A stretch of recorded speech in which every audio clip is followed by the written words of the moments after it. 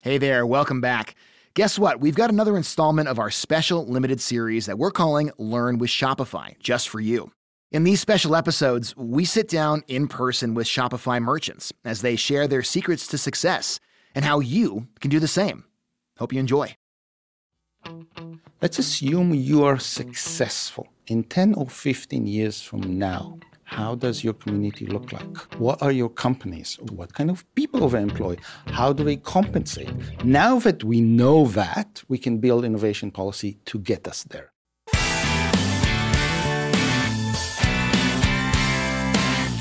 Welcome to Learn with Shopify. I'm Benjamin Gottlieb. You know, we are in the middle of a workplace revolution right now. You can see it all across the globe. Folks are leaving their jobs. Maybe that's you. And many are going out on their own, starting their own businesses or making that side hustle their main one. Well, if you ask Dan Bresnitz, that's not necessarily a bad thing. If, and that's a big if, these new startups and ideas are being nurtured properly. If they're not, he argues in his new book, there are a litany of problems for communities, from a potential brain drain to an increase in wealth disparity, among many other things.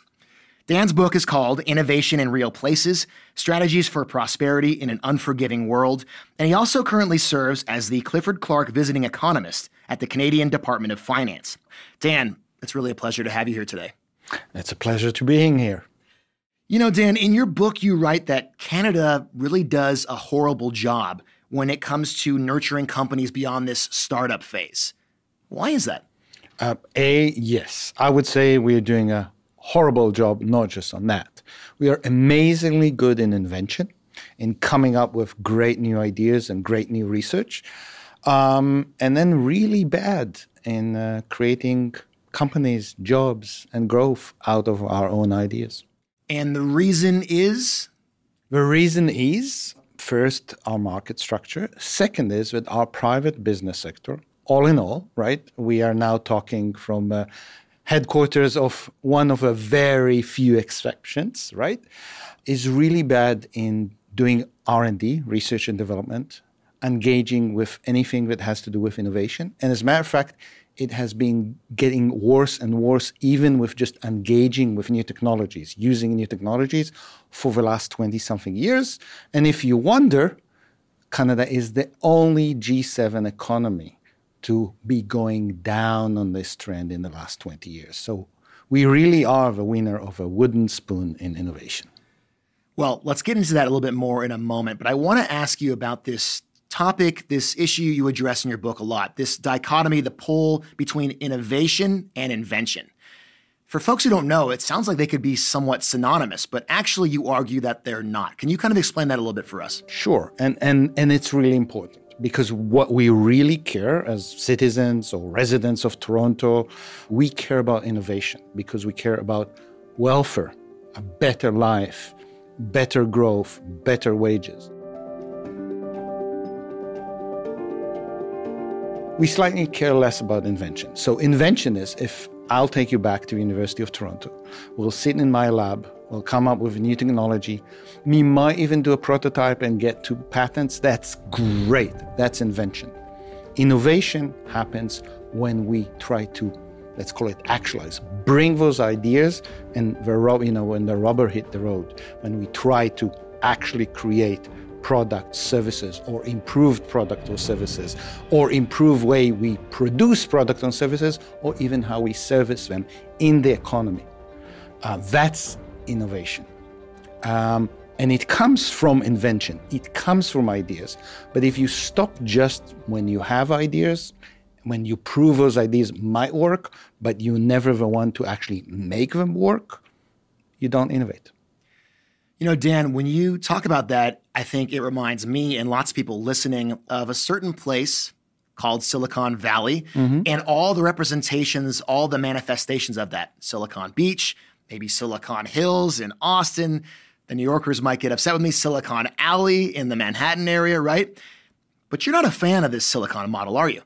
Not at all. And the reason is, especially if you look at the last 30 years, once we had what we now like to call globalization, that particular model leads to growing inequality. And the way to think about it, and it happens not in Silicon Valley, it also happened in places where we all admire, like Israel and Tel Aviv, the places that follow this model. And the reason is we are now producing stuff in different stages around the world. And what happened in Silicon Valley, we just do a first stage, like bringing new ideas. Only people that are employed in this stage are the geek elite, R&D engineers. So, people like you and me, the graduates of the best universities, not the people you would really worry about. They're financiers, maybe a few celebrity chefs, just visited your cafeteria. Nobody else. So those people get amazing wages. And worse of that, because we now focus with venture capital on financial exits. And for those of you who don't know, financial exit happens when you take your company and either do an IPO, make it public, or even better for the venture capital, because then they don't have to worry about having a public company, sell it for a lot of money. And that's called a financial exit. The model of Silicon Valley now, if you want to be really cynical, is not to create a Shopify or Alphabet. It is to create as many companies that you can sell. The industry is the creation and selling of companies, not of innovation. And in that industry, what happened is that people who finish MIT, UFT, Stanford, and Berkeley get unbelievable wages and a lottery ticket called stock options.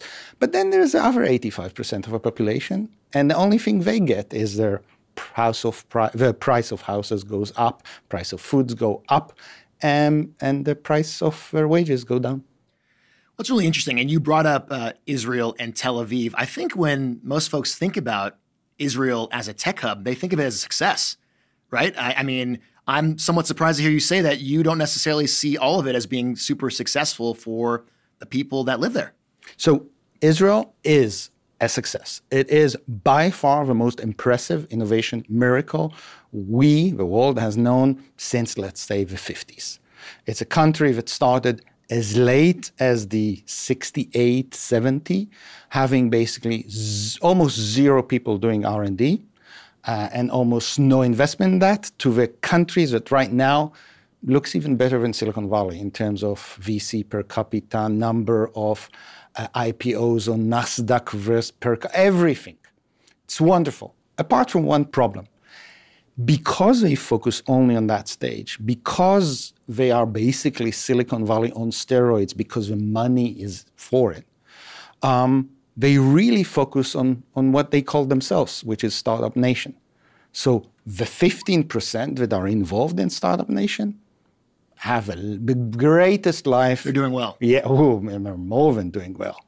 The other problem is that everyone else doesn't. And if you look at what happened to Israel from the 70s, when it was the second most equal economy in the West, to now where it's maybe one of the second most unequal, where 5 of every household, so make it concrete, 1 of every 5 children in Israel is under the poverty line, meaning he or she does not have enough money to buy food at the end of a month.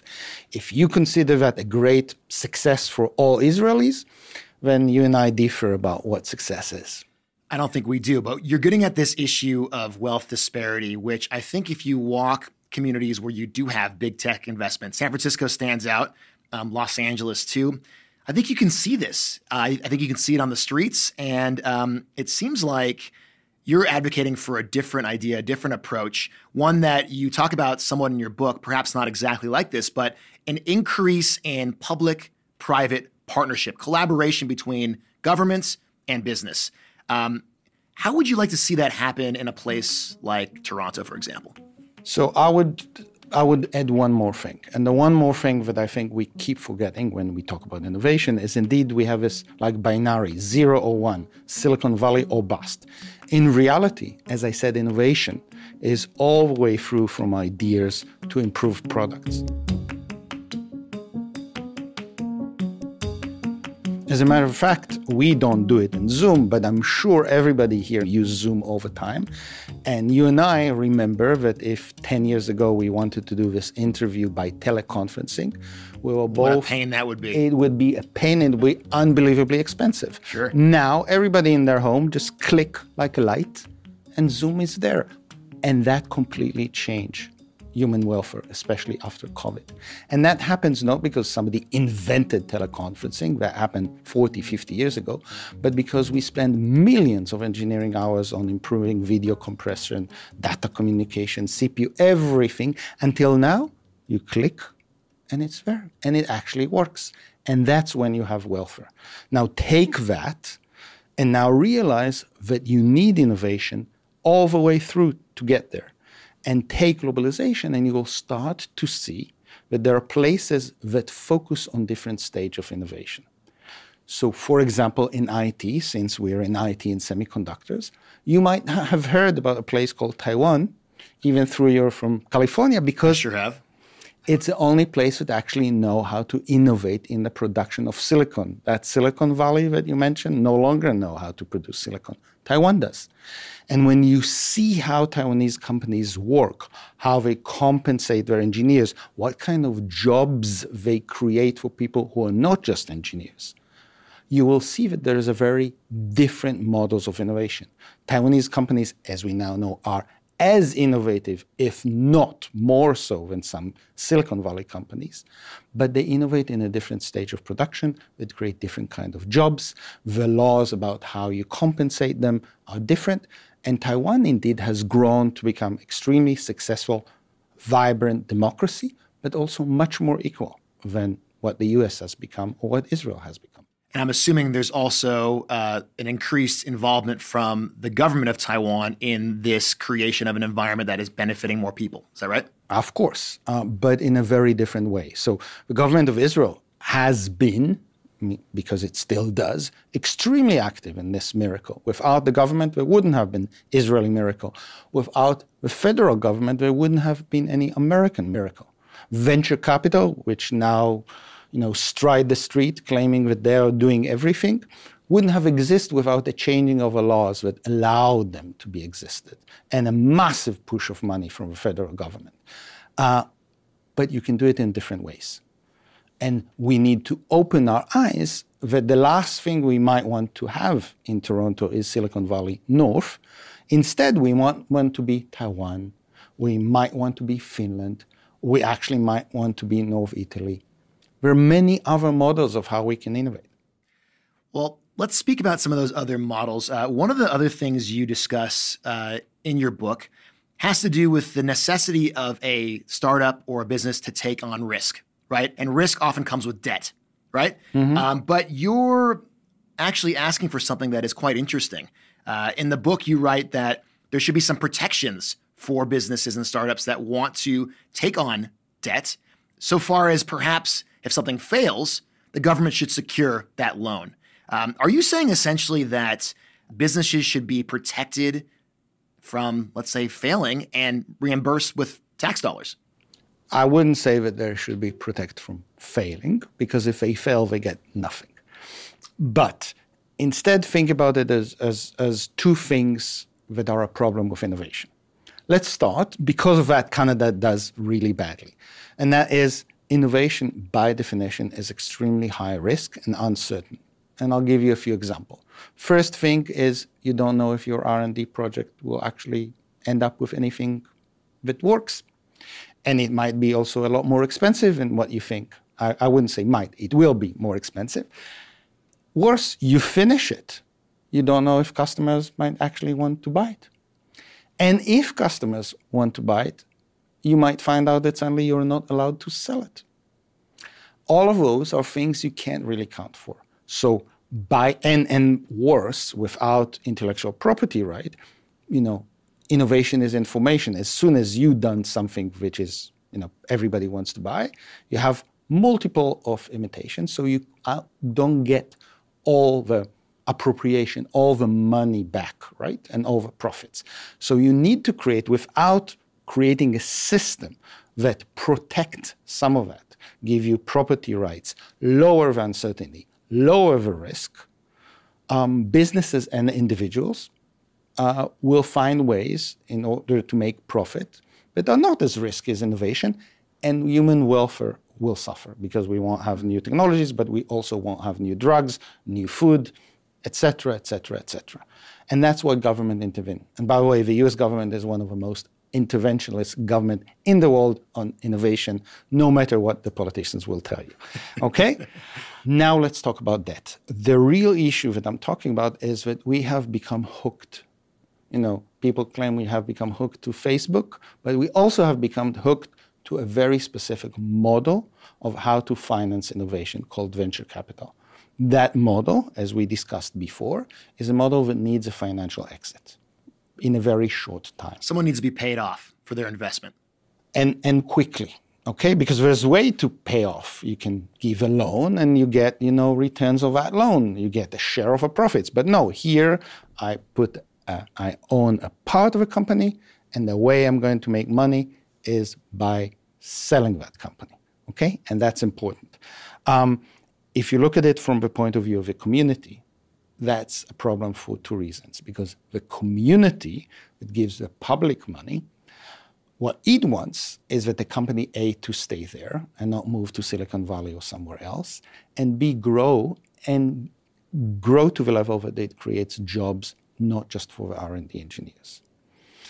So you have to lower the risk with money, and certainly to a level that it's actually sort of rational for people to actually innovate. But then you want to make sure that the company, A, grow, and B, grow here in Toronto or Hamilton or wherever. And there are different ways of doing that.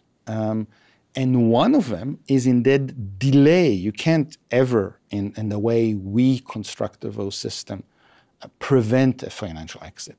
But you can delay it to the level in which a company is big enough, growing enough, produce a lot of jobs, have a chance to become Shopify instead of yet another company that Alphabet just ate. So in a sense, give it enough time to become supportive of its local community. I'm chatting with Dan Bresnitz. He's a professor and author of Innovation in Real Places. Dan, we've been talking a little bit from a bird's eye view, 30,000 foot. Let's zoom in a little bit. I want to get back to this idea of the Great Resignation, people leaving their jobs, either leaving the workforce entirely or starting a company of their own. We're talking about millions of people in the United States that have been doing this. You're right now advising the government of Canada. There's all sorts of implications for this, right? There are tax implications if people are working for themselves and not a big company. And I know, especially in this country, tax dollars, big part of what makes things go. What's the strategy right now about how to deal with stuff like this? What is clear, and what this particular government has admitted for the very first time in Canadian history, that we have a problem with a private business. Our private business sector, all companies in all sectors from agriculture to retail, just don't engage. They are afraid to engage in innovation, or they don't feel it necessary because their profits are quite high. So you need to change that. And you especially need to change it when all those people come and find different ways to work, right? Try to create businesses. This is a time in which, if we play it right, if a government focus on the private business sector and help all those would-be entrepreneurs, all those would-be or already small businesses to grow, we'll have a much better Canada. And that's what we're trying to do. We're trying to figure out ways in which, through different models, but one of them is the new innovation agency that was just announced, we'll find strategies that allow you and I in 5 years to celebrate 7, 10, 20 Canadian Shopify instead of one in every 20 years, one Canadian Shopify. And just for our listeners, I can tell you that we have not told Dan to be referencing all the success of Shopify. He's doing this on his own, but it's true. I mean, I think what you're saying resonates with a lot of people. So if you are a small business owner right now and you're looking to, give back to your community in a way that you're describing is necessary to create the kind of innovation that we want to see. Perhaps this is a bit micro, but are there any suggestions you might have for some small business owners in that realm? So first, I would say that you need to innovate. And again, remember what I mean by innovating. It's not necessarily that you need to change the world with a new product or new technology that nobody heard about. but you need to find a niche. And in the book, for example, I'm talking about the fact that we all now use bikes, and there's different bikes, and everybody can do mountain bikes now. Bikes are a 200 years old technology, and yet a Taiwanese company, by figuring out how to use carbon fiber for the frames, suddenly could offer mountain bikes that everybody could use, not just athletes. Okay, those kind. Yeah. I loved your example of the phone also that you read in the book. That if we didn't innovate on the phone, it would still be in a wooden box. That'd take you a minute to call someone, and now we have cell phones because of innovation, not invention. Exactly, and continuous innovation. By the way, when I bought the house in Toronto that we lived in, I still have that wooden box on the wall, just to remind me. But you were talking about in Taiwan. And so we need, and Canada really needs a lot more of those companies, okay? And by the way, they should be in all sectors. I mean, with all due respect to the United States, where I lived for many years, and other countries, Canada is a resource-rich country. What really worries me is I don't see any innovation coming up from our agriculture and our resource industries. So if I was an entrepreneur and I would say, I'm a Canadian entrepreneur, where can I conquer a niche that will make me a global player? It doesn't necessarily have to be in software. It can be in those industries. It's so surprising, though, Dan, because this country in particular, Canada, is such an educated country. I think it outranks many other countries around the world in education, quality of life. I mean, how do you make sense of that, then, that it doesn't quite make that jump? Again, you have to look at the way private business work. When you look at how Canadian, if you want to be very simplistic, how Canadian deal with this uncertainty and risk, instead of taking those amazingly talented human capital and put them to their full potential, high-risk innovation, they say, oh, we have really, really educated people which don't cost so much. So we can use them to compensate to the fact that we don't even buy the latest technology. They'll be almost as productive as American or Germans or whatever. And we can still have a very nice profit margin. So instead of really using the potential of our workforce, Canadian businesses, by and large, saying, okay, we have very highly educated, subsidy by the government, right? Public education. Let's use them so we will have to take less risk.